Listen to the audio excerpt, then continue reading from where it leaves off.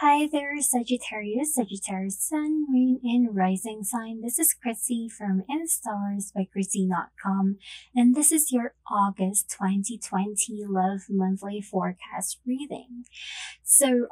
This month I'm actually using a new deck, obviously, and this is called the Tarot of Sexual Magic by Laura Twan. It's actually a very interesting deck, and it's very much suitable to be used for love readings, just like what we're doing on a monthly basis. So it's going to be interesting how things are going to be unfolding and what insight it can actually give. It's just that, you have to forgive me that the imagery of this deck might be very sensual, very much on the sexual side. It shows a lot of erotic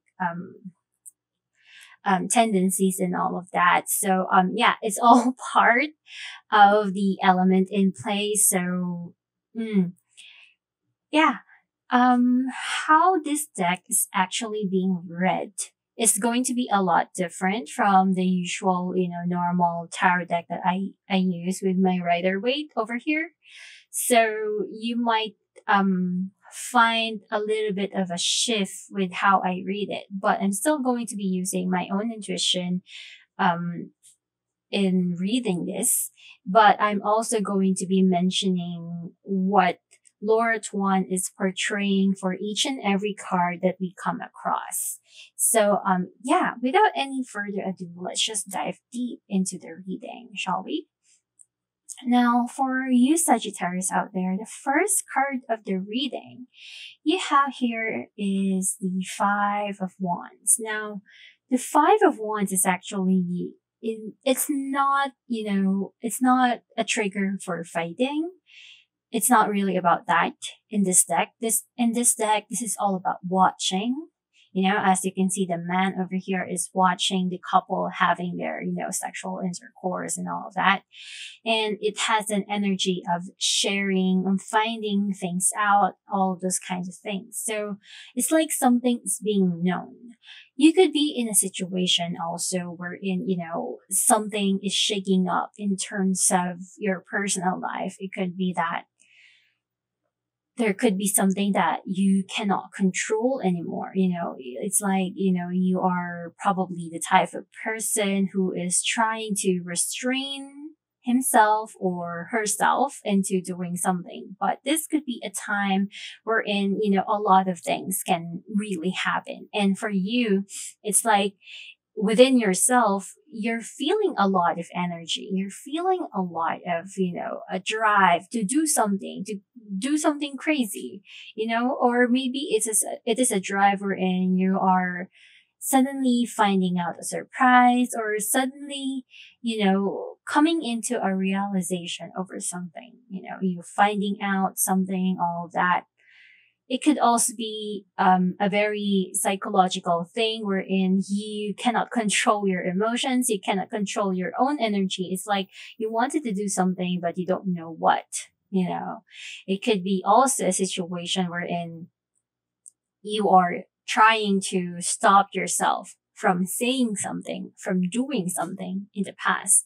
But this is the time wherein you cannot really do that anymore. And this could be the time wherein you will be influenced or encouraged to take action. So it is being also crossed over by the Fool card. And the Fool card is very interesting. We all know the Fool card as a new beginning type of energy and, taking a leap of faith. That is the usual normal interpretation of the Fool card. And for Lord One, this is more about surrendering yourself to whatever it is that is happening. So it still has a similar meaning to the normal deck, all of the deck of the Tarot Sexual Magic has the same meaning. It's just that how it is being explained, how it is being portrayed, and the story behind it can slightly differ, how it is being delivered, that kind of thing. So this could be a situation maybe that, you're trying to to not do something, and now you're trying, you're it's like, it's like someone is exploding. Like you cannot stop yourself from taking action over something anymore. And this is about, surrendering to whatever it is that is going to happen, that is happening, whatever it is that you might have found out or what you're feeling. Instead of restricting this energy, instead of restricting yourself, making things hard for you, this is like a situation wherein you just have to go with the flow. And, if you feel like you want to do something, whether it's positive or negative, I kind of feel that it's going to be healthy for you to take action based upon what you want to do, what you feel that you should be doing. Because, if you try to restrict yourself, that is going to cause a lot of conflicting feelings inside of you, and that might not result exactly in a very positive manner. And I feel that in this situation, you are going to venture into taking action. You're like surrendering to faith, surrendering to life, letting things happen just like that. And this is also a situation. This is actually a very interesting card. Your foundation card is a Three of Pentacles. Now, with the normal deck, when we talk about the Three of Pentacles, this is about, working things together. There is some form of improvement, and it's not really changing, This is still an energy of improvement for Laura Torn in the Tarot Sexual Magic. It's just that it has the energy that if you want to receive something, you need to give in. You need to give in. So, I don't know if you guys can see the correlation into things like surrendering to things that are happening and giving in so that you can receive something.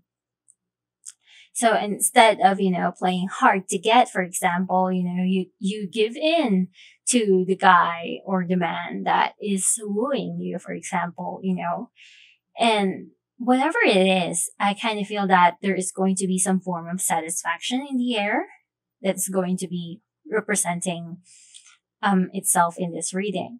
Also, at the top of the reading, we do have here the King of Swords. Now, the King of Swords is actually talking about power and strength, It's an energy of funneling. Now, you might see and notice that all of the keywords has a lot to do with, sexy time and sexual kind of thing. And really all about it, the passionate and erotic side. And that's just how the tarot sexual magic is. So with this in place, it's like, you don't want to do something or show something too much, but at the same time, inside of you, you want to experience something, really passionate. It's like, I don't know. It's like I kind of feel that the people or the Sagittarius that I'm connecting with, it's like they have a persona that they want to portray, that they're trying to show people that they are this type of person, even though inside of them, they actually desire something really, could be wild or could be very much grand, that kind of thing. So it's really hard to explain, but I hope that, I am somehow making sense. There's an energy here that you want to show that you're not that easy to get, or you're not going to give in easily just because someone did something, and etc. But in here, we are seeing that if you do give in, there is going to be some form of new beginning and satisfaction in the air. And we do have here the Ace of Pentacles as well. Also here is the Knave of Wands. So this could be an entrance of someone really passionate, it could be someone from the past. There is a nostalgia in this energy. All at the same time, something is dreamy. Maybe you are being skeptical of maybe someone is being too good to be true, and maybe they are, or maybe they're not. So there's a lot of conflicting energies going on here. So this is making you feel unsure of what action that you should be taking. But we are seeing here that whatever actions that you do, you are going to leave it to faith. And this is actually going to lead you to some form of satisfaction, some form of happiness in the air all at the same time. You're not going to regret the decision that you have made, especially if you choose to give in to this person or to this situation. There's going to be some form of positive scenario or an ending that is going to be very beneficial to you at the end. Now, you have here the Nine of Wands. Now, in the Nine of Wands, as I said in the Rider-Waite, this has an element of hesitation, just like I mentioned earlier. That is the energy that I'm picking up. There are hesitations in you, and this is also a situation wherein if there is a problem, you should hurry to resolve it if you want to, to save their relationship.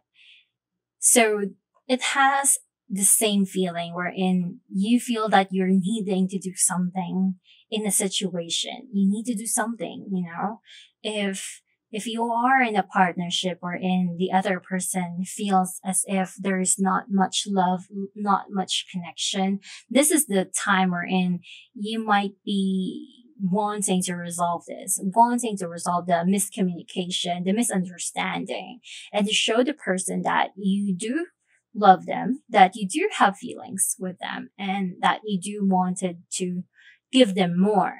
So the other situation card that we have over here is the Hangman. Now, the Hangman is actually a very wonderful card in this Tarot of Sexual Magic.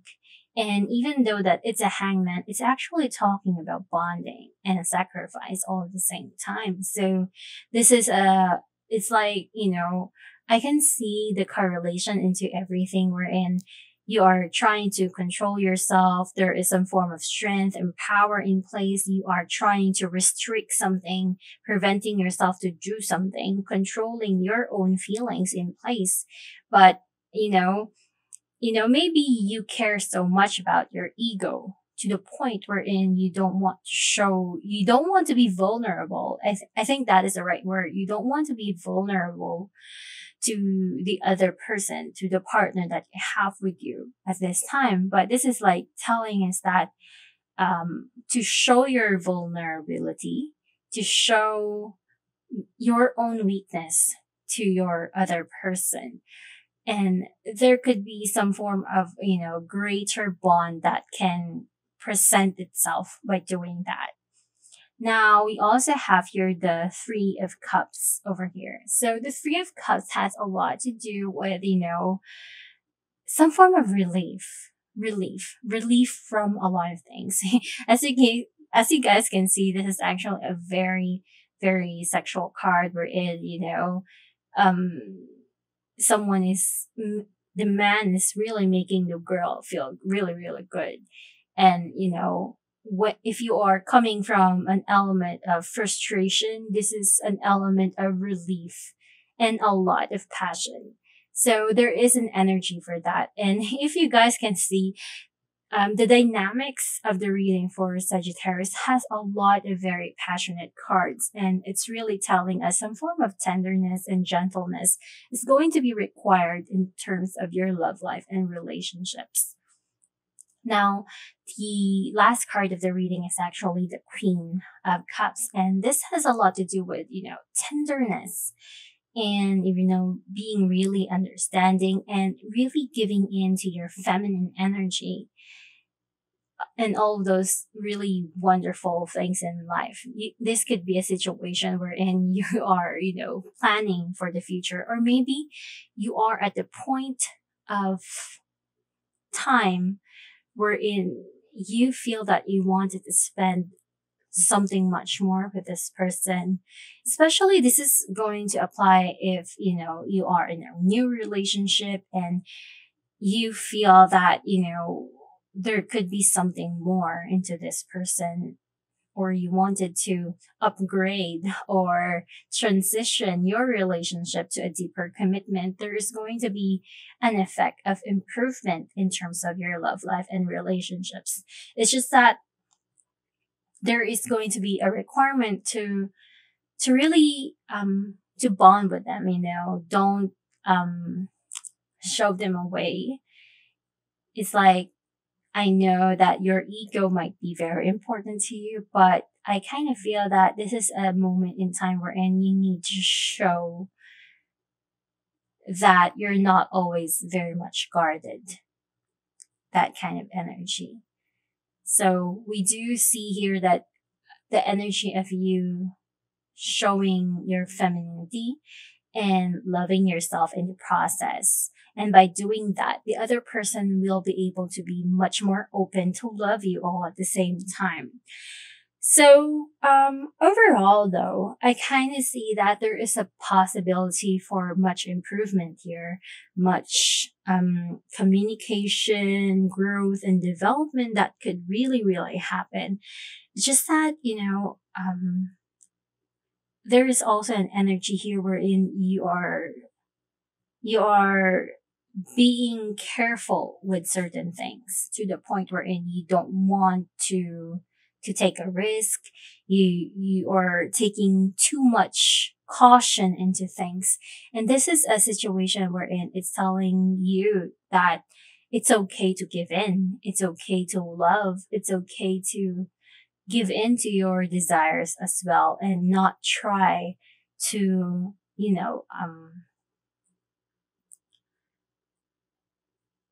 try not to think all of the negative things that can happen, especially if you are, meeting someone for the first time. Maybe you're very skeptical and all that. So basically the energy here is telling you to enjoy yourself and have fun with it.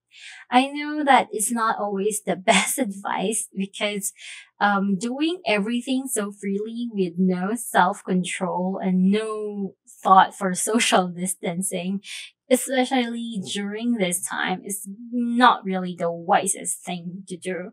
But, it doesn't have to be relating into that.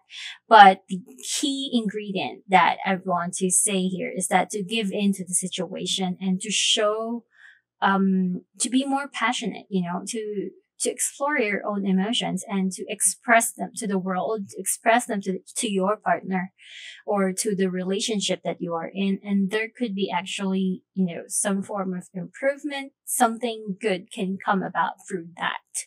So, yeah.